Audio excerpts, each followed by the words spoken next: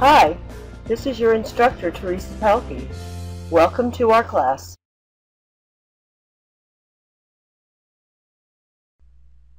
Welcome to our next class. In this class, we will look at jQuery plugins.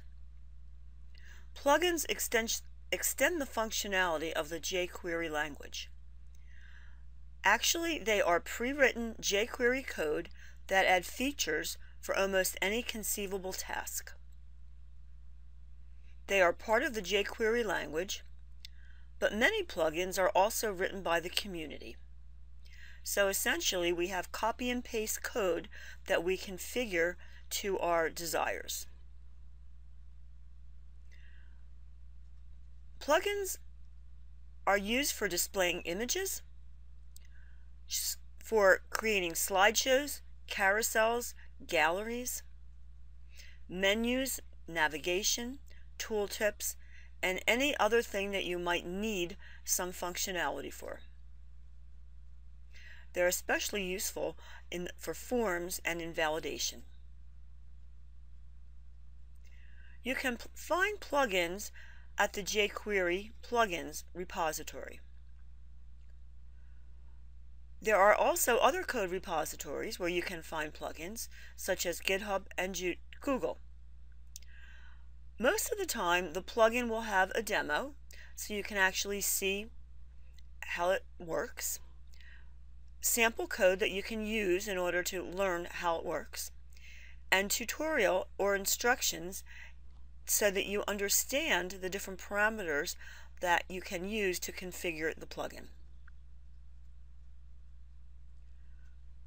You add a plugin to your website by first downloading the code. This code must be included in your web code, and in the HTML document you would include it with the HTML script tag. Because this plugin references the jQuery library, you also need the core jQuery library to run it. So you also need a reference to the jQuery library, as we have been doing all along. Now the script tag that references the plugin code must appear after the script tag that references the jQuery library. Some plugins may contain multiple JavaScript files, and in that case you want to make sure that those files are all in the same folder. And if you are referencing them using the script tag, you want to make sure that your path is correct. Here again, when you download a plugin, not only will it come with the files needed, but it may also come with a demo code, such as an index.html file. It will also come with any other assets, such as additional CSS files and images if needed. Usually, you will see these assets in their respective folders. So when you open up the plugin, it may automatically install into folders such as we see here. The jQuery user interface is another part of the jQuery language that extends the jQuery library. The interface provides themes, widgets, interactions, and effects. Now, widgets are similar to plugins. Here again, when you're using a component from the jQuery UI, you still need the core jQuery library in order for the components to run. There are 4 basic types of components in the jQuery UI. Themes, which have to do with colors, borders, padding, fonts, etc. Widgets, which are actually self-contained little components, and widgets are very similar to plugins. Common types of widgets are accordions, tabs, sliders, date pickers. Interactions. All these nice drag and drop, resize, sort types of interactions we see on the web page can be easily customized using the jQuery UI component. Finally, effects. For example, the ability to animate a color or to do certain types of transitions that are not able to be accomplished with the basic jQuery library can be accomplished with the jQuery UI, or sometimes with a third-party plugin. Now, interactions can be applied to any HTML element.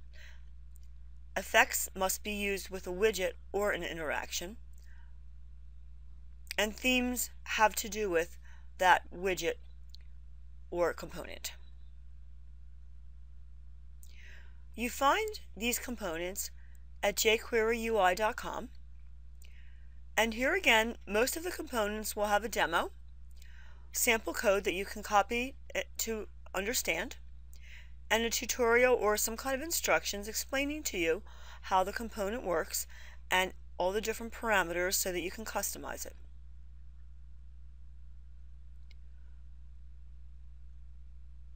Using the jQuery UI is a bit different than using a plugin.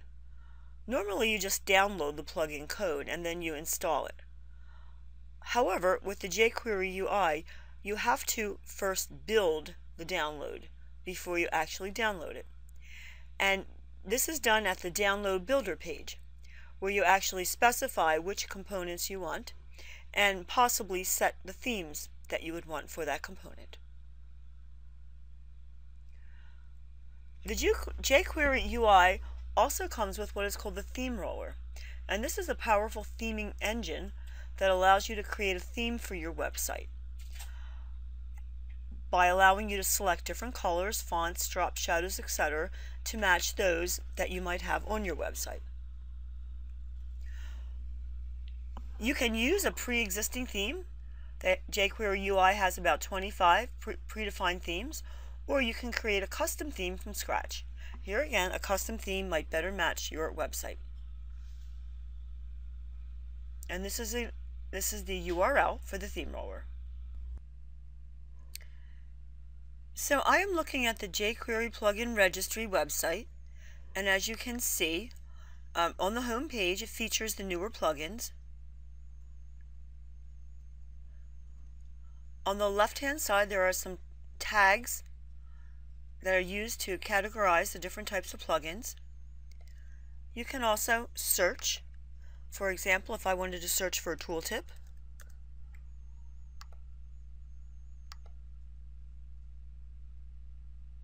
here I have a nice result. And if I wanted to find out more about that,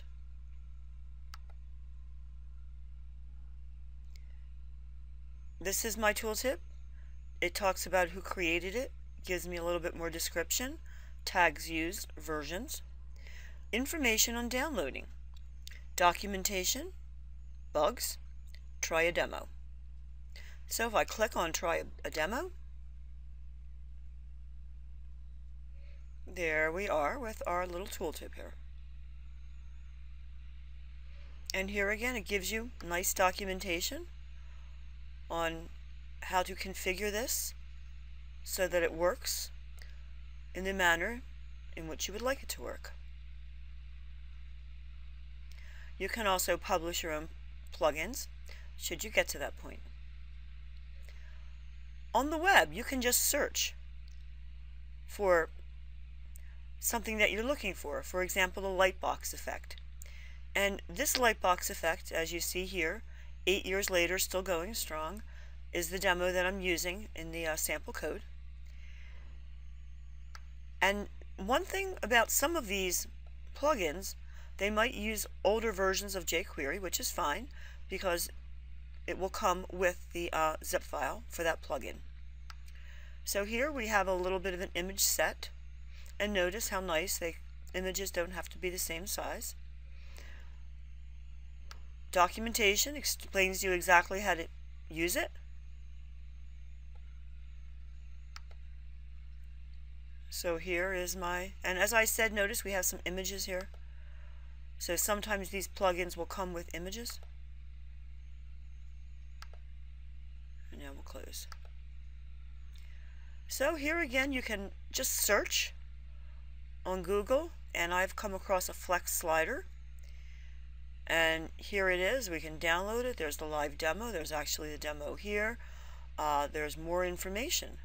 This is a fully responsive jQuery slider toolkit, and very similar to something you would see on a home page of a lot of websites. So there are thousands of plugins ready for you to use on your website. Here we are at the jQuery UI website, and here again, information on the home page. On the left-hand side, here we have some categorization of the types of components. There's our interactions, widgets, and if I scroll down a little bit more, there on the left there's the effects and some utilities. So supposing I wanted to look at an accordion, very similar to what we've been doing in our class, our collapse and expand. I also can look at a date picker. We've been using these for years, and traditionally they were probably created using traditional JavaScript, but jQuery, I'm sure, makes it a lot easier to implement. And finally, if I were to look at the tooltip, remember some of the widgets on the jQuery UI also exist as plugins on the plugin repository. Here we have the tooltip. Alright, so jQuery gives us not only an easy-to-use language, but a lot of already composed functionalities that we can easily implement on our websites. And this is your final project. Plugin or a component of your choice. And see the handout for more information.